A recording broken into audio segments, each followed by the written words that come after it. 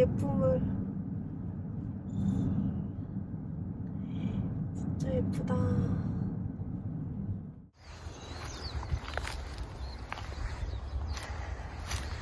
사람들이 잘 모르는 벚꽃 스팟. 나만 즐길 수 있지.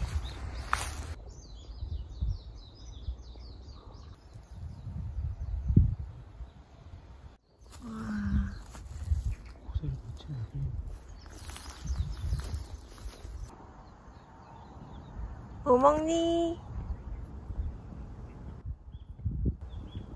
뭐지? 뭐 먹니?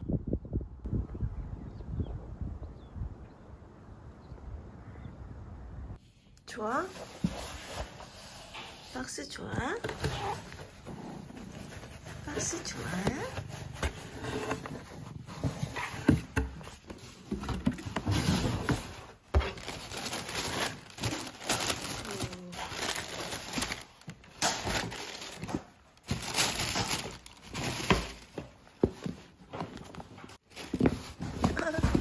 귀엽다.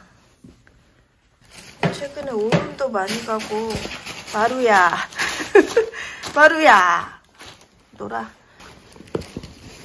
이게 색깔이 되게 다양한데 둘 다 이 색이 되게 마음에 들어가지고 원래 맞추는 걸 안 좋아하지만 같은 걸 샀습니다.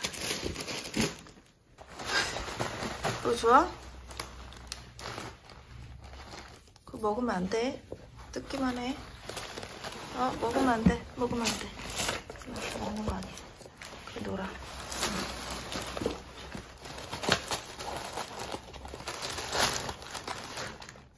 일로 와. 이거 갖고 놀아. 마루. 이거 갖고 놀아. 그거 해. 여기 한 사이즈 업해서 290 사고, 나도 한 사이즈 업해서 235. 반 사이즈 업. 예쁘다. 이 앞코가 진짜 여기가 뭉툭하면서 끈이 요 앞 끝까지 가는 게 진짜 귀여워. 끈이 되게 울퉁불퉁해. 이게 끈이 예뻐. 끈도 예뻐. 잘 맞아? 괜찮은 것 같아, 발부. 직접 달래를 캐와서 만들어준 파스타. 달래 맛있어. 제철 음식 먹어야 돼. 내가 맛봐주겠어. 향이 어마어마해. 향이 다르다. 완전 다르지? 근데 좀 맵다. 좀 매워. 향이 완전 다르구나. 커피 몇 잔 주시는 거죠? 서비스 후하기로 유명한 집이라 안 고르신 것 같아서. 짜잔! 이거 이렇게 뜯는 거 맞지? 비닐을 없앴다 그러더라고.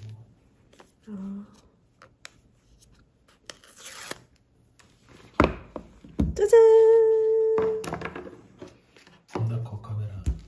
와, 카메라 진짜 크다. 똑같이 골드로 샀는데 색깔이 조금 다르네요. 묘하게. 얘가 조금 더 골드빛이다. 이건 약간 로즈 골드였나? 그때? 그랬나? 새로 나온 게 난 색깔이 더 마음에 든다. 근데 어차피 케이스 씌워져가지고 상관은 없는데. 저는 또 골드를 샀습니다. 보라색을 사올까 했는데 저는 크림 베이지 중독자니까 이거 샀습니다. 내가 제일 좋아하는 순간. 카메라가 엄청 두꺼워졌는데? 지금 봐봐. 카메라 이거. 어차피 케이스 끼우면 똑같아. 엄청 두꺼워. 카메라. 더 이상 좋은 기종은 의미가 없어서 없는 것 같아서 안 살라 그랬는데 브이로그를 이걸로만 찍었거든요. 이거 한 대? 근데 카메라 한 대로만 찍으니까 너무 불편해가지고 이렇게 두 개 갖고 다닐 거예요. 3시간 45분.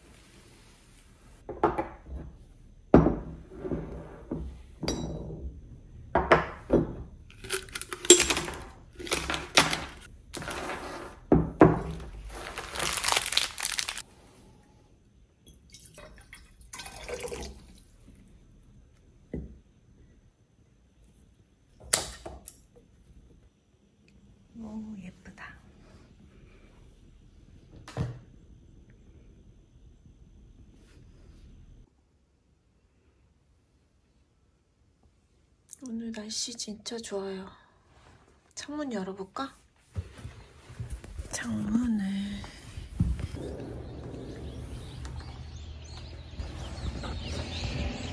우와, 새소리 장난 아니야.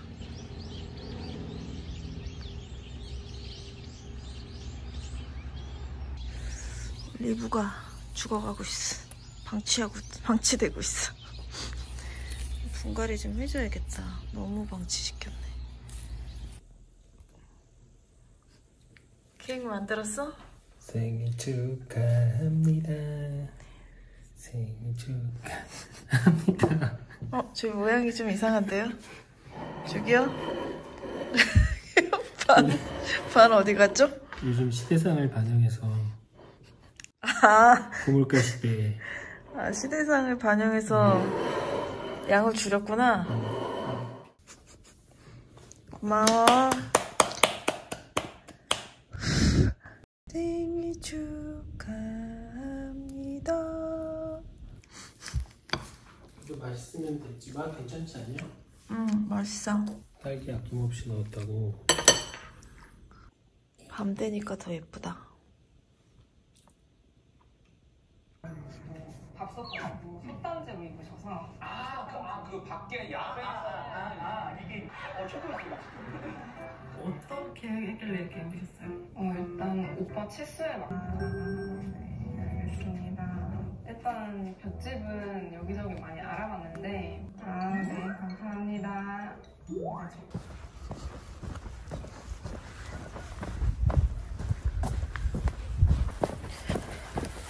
봄날의 농지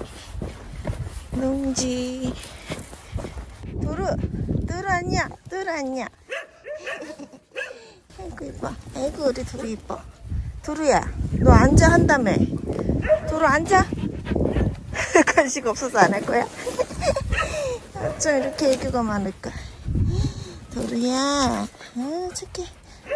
착해. 아이고 내 키만 하네. 아이고. 들어 앉아. 우와 하네. 우리 도루 생각보다 똑똑했어. 여기 왔어 얘. 소관이었구나.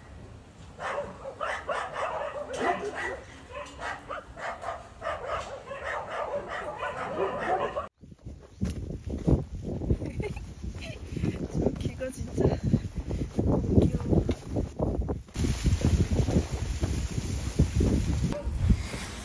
으름아 아이고 이뻐. 이뻐. 나를 만져라.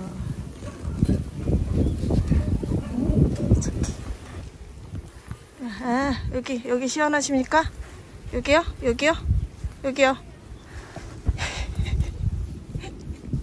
아이고 시원해. 아이고 털날려. 나를 만져라.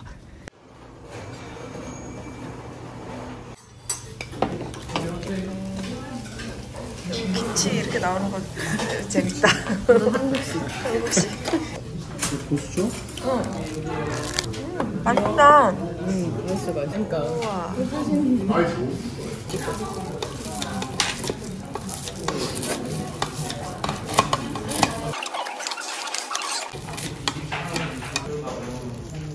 우와.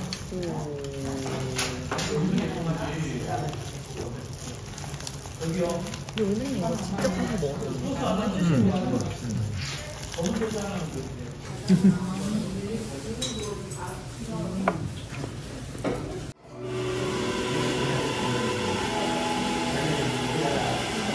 뭐 먹지? 뭔가 오늘 디저트 먹고 싶다. 추루스 있어, 추루스. 그니까.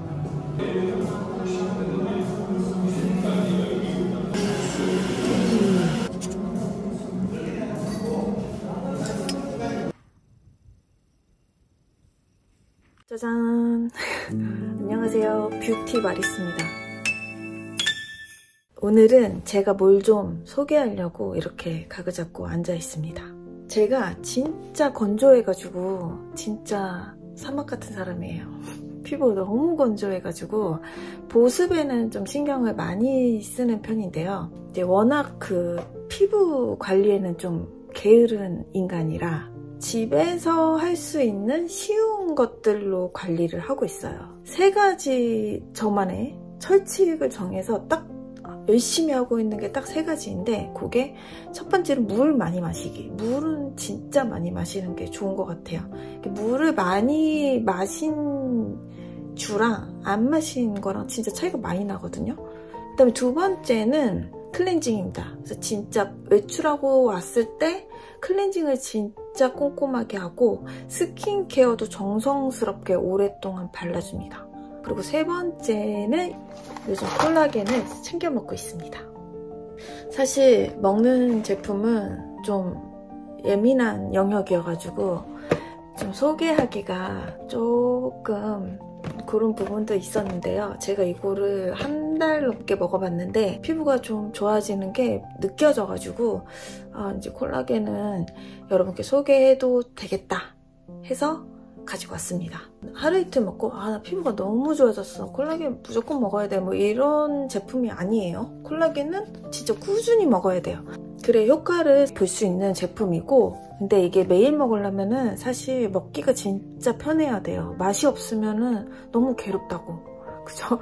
근데 제가 콜라겐을 진짜 많이 먹어봤어요. 가루로 된 것도 먹어보고 병에 든 것도 먹어보고 많이 먹어봤습니다. 잘 골라야 되는 게, 물론 성분이나 이런 거는 그냥 베이스로 깔고 알아보고 가는 거고, 저는 또 맛이 되게 중요하거든요. 그리고 이 제품은 먹기가 편합니다. 근데 이거는 약간 이렇게 브라운 컬러의 흐르는 제형이고 맛은 새콤달콤해가지고 먹기가 편해요. 근데 포로 되어 있어가지고 가지고 다니기도 편합니다. 저 이번에 출장 갔을 때도 가방에 쏙 넣어가지고 가지고 왔어요. 제가 한 달 정도 먹어봤다고 했잖아요. 그래서 솔직 후기를 말씀드리면, 일단 피부 결이 좀 좋아진 느낌이 들고, 그 다음에 살짝 탄력이 생긴 느낌? 이렇게 만졌을 때 좀 쫀쫀한 느낌이 듭니다. 속광이라고 하나요? 그런 거? 약간 은근히 광 나면서 맑아지는 느낌이 들어요. 진짜로. 확실히. 그래서 제가 원래 평소에도 화장을 그렇게 진하게 하는 타입은 아닌데 요즘은 더 연해졌어요. 그 다음에 꼭 얘기하고 싶었던 부분은, 제가 좀 환경운동가 이런 건 아니지만 동물을 사랑하고 자연을 사랑하는 사람으로서 정말 마음에 들었던 점이 있는데요. 비건 제품이에요. 동물성 성분이 들어가 있지 않고, 그리고 PC 콜라겐이 아니에요. 더 마음에 들었던 점은 동물 실험을 하지 않는다고 합니다. 이거는 진짜, 이거는 정말 박수 쳐드리고 싶은 부분이에요. 그리고 이거의 수익금은 이제 해양동물이나 해양 보호를 위해서 기부된다고 하니까 그런 점도 너무 멋지지 않습니까? 또 반했던 게 재생펄프를 사용해서 패키지를 만들었다는 점도, 이런 세세한 부분들이 조금 감동인 것 같아요. 엄청 홀릭하고 있는 이 제품을 소개해 드렸는데요. 이 영상을 보신 분들께 약간 조금이라도 혜택이 좀 있었으면 좋겠어가지고 쿠폰을 준비했으니까요. 더보기란을 꼭 참고하셔가지고 놓치지 마세요. 뷰티 마리스는 이만. 뭔가 뭐라도 하고 싶었다, 그랬다. 그럼 예쁜 척으로 마무리하겠습니다.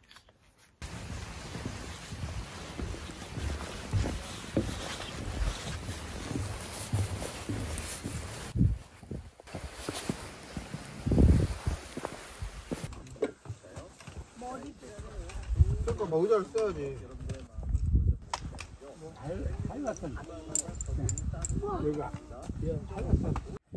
아유, 수고하십니다.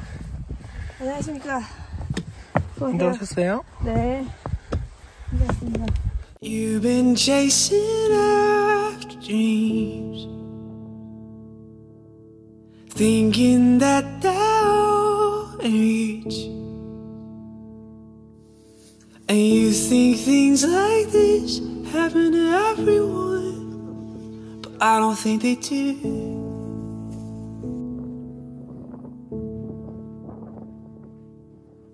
Most of the time two hearts don't fit.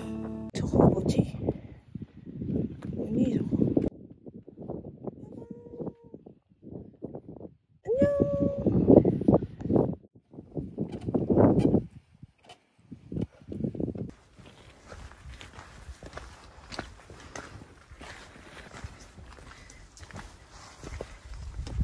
나 진짜 놀랍다. 나 숨 하나도 안 차고 올라왔어. 나 어떻게 된 거야? 나 타고난 산악인인가 봐. 하나뿐? 어. 좋겠다.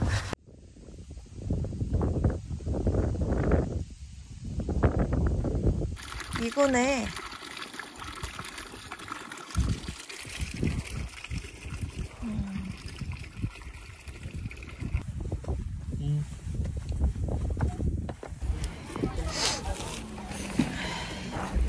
발가락. 커피. 커피 맛있다. 내가 볶은 거야. 응, 맛있어. 자. 다 소금. 뭐? 소금.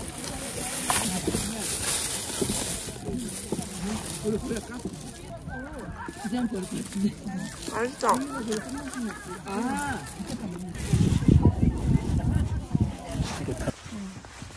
내려가는 거는 또 금방 내려가더라고. 와, 진짜 예쁘다.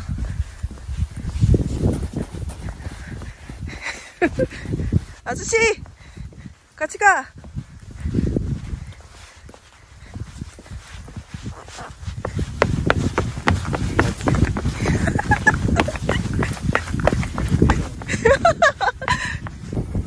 뭐야, 엉덩이 왜 긁어?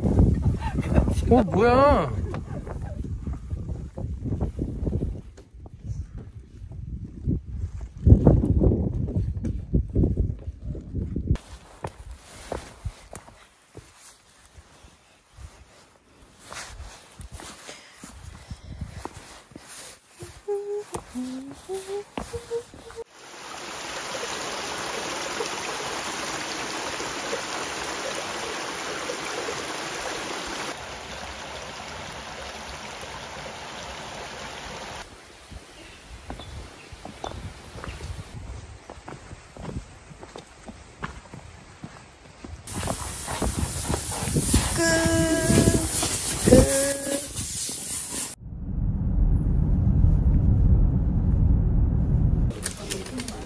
김치 맛있어 보여.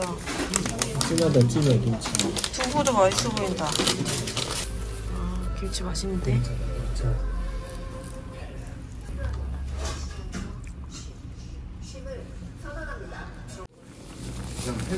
살짝 무서운 비주얼.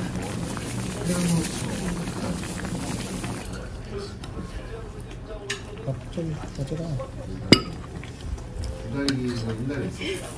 되게 맛있어. 엄청 장난 아니네.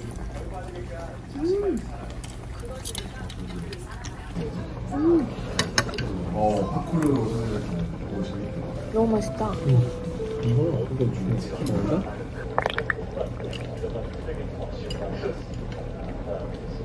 이거 먹어봤어? 이거? 응. 되게 맛있지? 응. 깜짝 놀랐네. 꾸꿍. 일로와. 똥꼬 보여줄 거야? 너 이제 못 내려오지 여기? 맨날 올라갔다 못 내려와. 일로와. 마루 2마리. 귀여움이 2배. 마루 2마리. 뽀뽀 마루.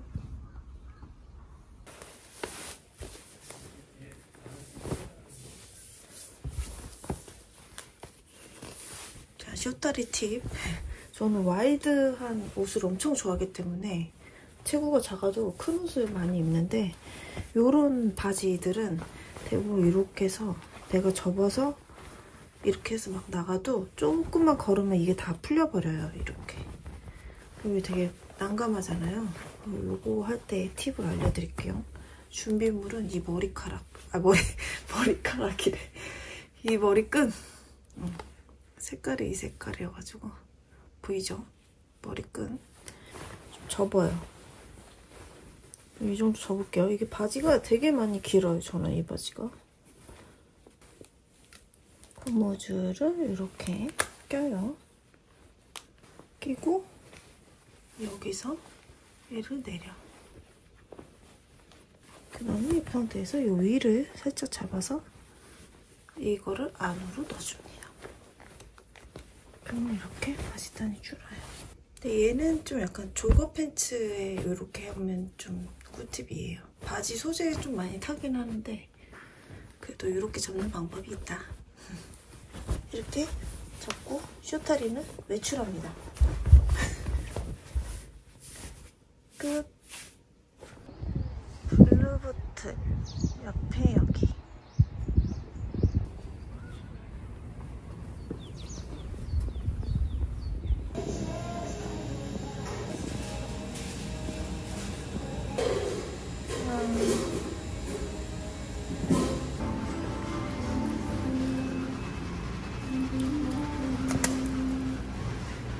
이거 좀 기대돼. 뭐 타코인가?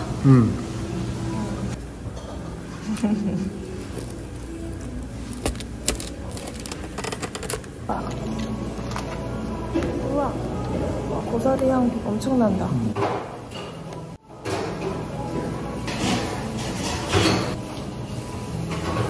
맛있어. 감튀 되게 잘 찌겠다. 쉐끼쉐끼? 너무 맛있다. 이거 완전 내 취향이야. 빵 되게 고소하다. 빵이 진짜 맛있지, 그거.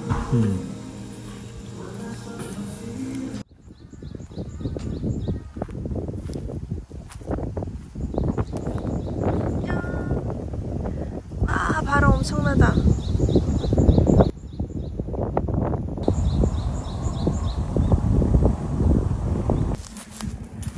고사리 꿈나무.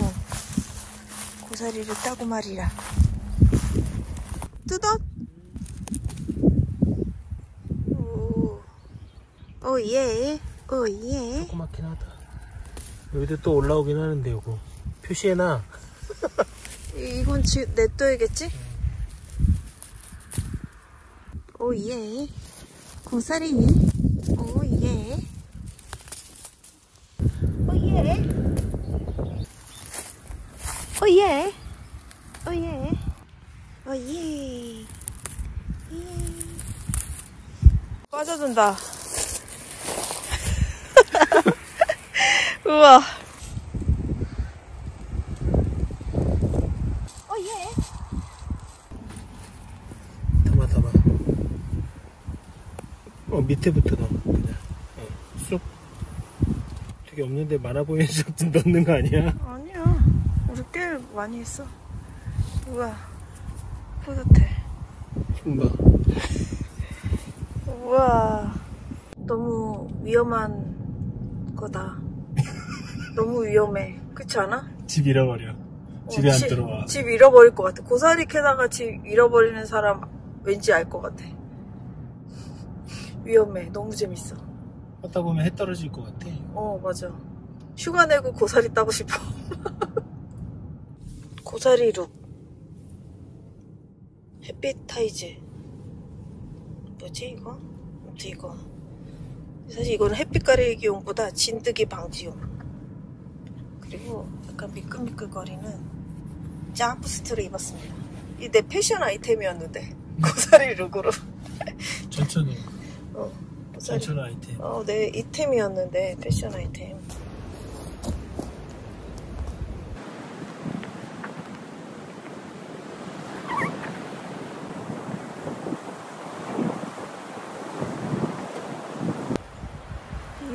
이런 거는 따면 안 되고 이런 거 따야 돼요. 주먹 쥐고 있는 거.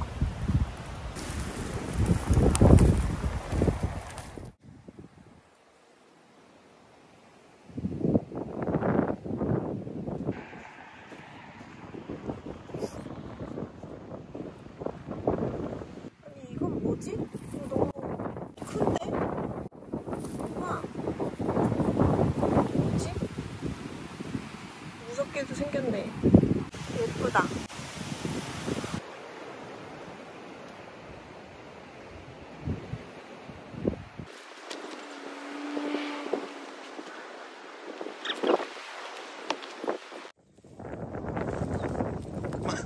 그만해. 이러다 다 죽어. 2023년도 새로운 룩 이템. 빼. 오. 빠바바바바바바바. 워킹이 좀 다시 워킹. 자. 빠바바바바바바. 이제 출근하러 갑니다. 9시 30분.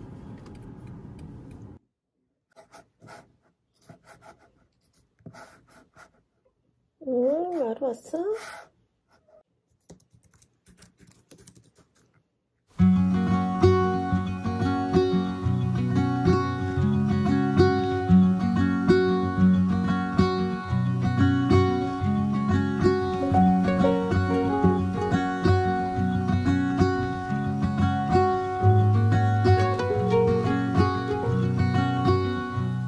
Don't wait for me, honey.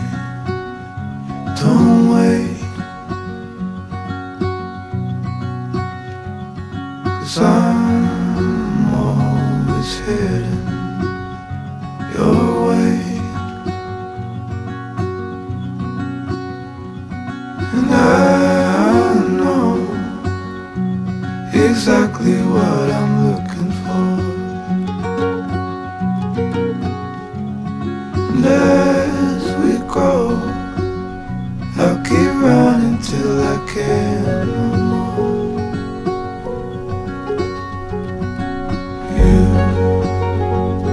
You'll always be